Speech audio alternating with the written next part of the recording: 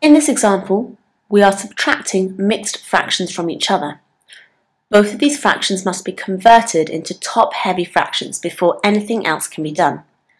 This can be done by multiplying the whole number by the denominator, which gives you 8, and then adding the numerator, which gives you 9. So this number goes at the top of your fraction. The number at the bottom of the fraction remains the same. So 4½ is the same as 9 over 2. We can do the same thing to the second fraction here. 1 times 5 is 5, plus 3 is 8. So we're subtracting 8 over 5. Now we have a fraction and a fraction here, which are both top-heavy. So we can continue with this sum. Our second step is to consider what the lowest common multiple of 2 and 5 is. In this case, that number is 10.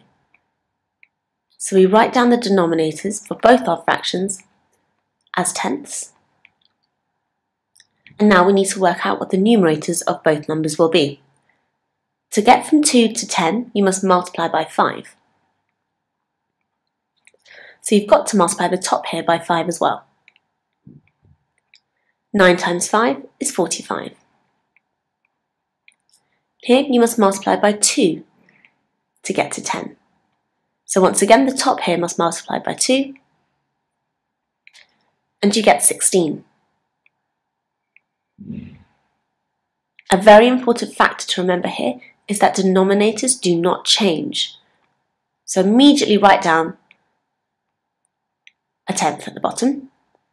And now we need to work out the top. 45 take away 16. You need 4 more to get to 20, and then from 20 to 45 is 25. So altogether, that's 29 over 10. This is an acceptable answer, but it is always better to write it in its simplest form, to convert this top-heavy fraction back into a mixed fraction. How many tens are there in 29? There are 2, so that tells you the whole number that's at the start of your fraction. And what's left over is 9. So we write that as 9 over 10. And this is your final answer.